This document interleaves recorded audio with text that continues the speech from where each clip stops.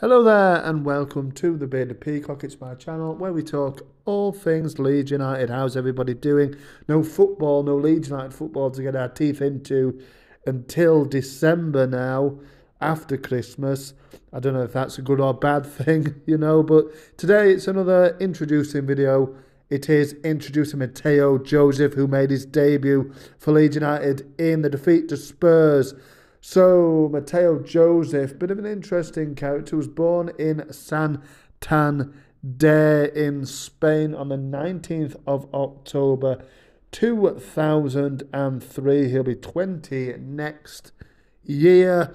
Started his football career in the Santander youth team before making his move to Espanyol, where he signed, I think, when he was about 13 or thereabout, that sort of age.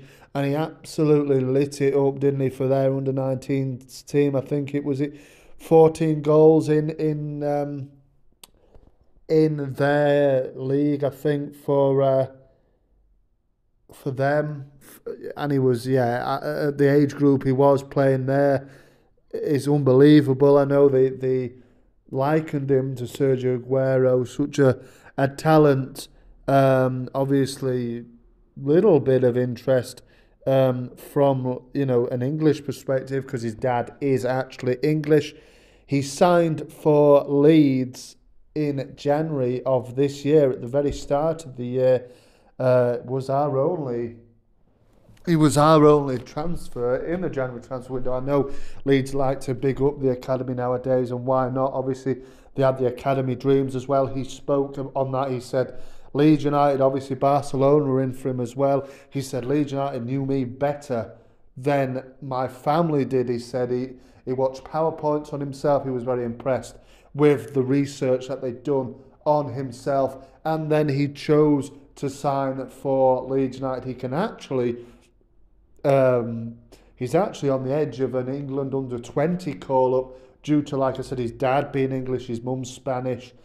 So, yeah, can we see him be playing for England in the future? Let's wait and see. Such a talent and quite an exciting prospect, obviously, for teams like Barcelona to be after him. Obviously, he was in Barcelona with Espanyol, but for them to be in for him, he's got to be some player, even at a youth league level. And we can see that he scored so many goals.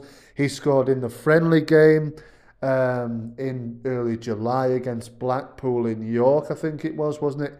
He got the last of the 4 goals on that day. And we knew then, and you thought, is he going to get a chance in the first team? Obviously with Bamford injuries, with the way that Jesse Marsch likes to bring the youth on, will he get a chance? He was getting spoken about in the press conferences. One is a potential goer for the first team. He kept smashing in the goals. That particular picture, I think, is from a day when he got a hat-trick for the under 23s against Middlesbrough, I think it was. He's kept scoring goals, and then he got his chance, obviously with Bamford being injury prone. Like I said, he's getting his chance. We do need a striker in the winter window, but Joesph gets his chance. There he is, on the left side of the picture there. When Somerville hit that that late winner, he's there celebrating with the team. Didn't get a minute there, but he did get minutes. He got his first start for Leeds United in the Carabao Cup last Wednesday against Wolves, and he got the full 90 minutes, I think, didn't he? He got most of the game. If he didn't get 90 minutes, let me know in the comments. I can't quite remember, but he impressed me. He was good. I think there was a moment in the second half where he could have potentially have a shot on, maybe got a goal in, but he decided maybe to just take a bit too long on it and take a touch, I think, on his left foot, wasn't it? And he probably should have taken it on his right foot. But, he's only 19, isn't he? He will learn, but he got his chance in that game. Obviously, we went down 1-0 and are out of the competition. A bit of a shame, really, because it probably curtails, the younger lads' involvement in the in the first team. Or does it? Because then Joesph gets on the bench again in the weekend and he gets on for his Premier League debut at Spurs at the weekend. Obviously a disappointing collapse in the end for Leeds. I think Joesph comes on when it's actually 4-3 to Spurs in the last minute. I think he just got a minute, didn't he, at the Tottenham Hotspur Stadium on Saturday. But it meant the world to him, that. It's something for him to build on.